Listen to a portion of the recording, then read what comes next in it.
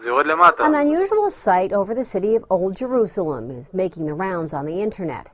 This YouTube video was reportedly taken along the promenade of Armin Hansiv at about 1 in the morning. The man who posted it says he was there with a friend when a bright light appeared in the sky and descended on the Dome of the Rock. The light appears to just hang in the skyline, but then an energy burst of some kind. Whoa!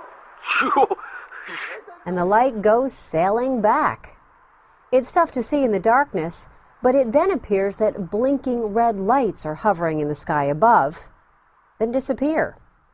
Midnight fireworks in a cloudy sky, or a UFO flying over Jerusalem. Theories abound. Is it real or a hoax? But one thing is for certain, the video has the web world buzzing. For TodayShow.com, I'm Dara Brown.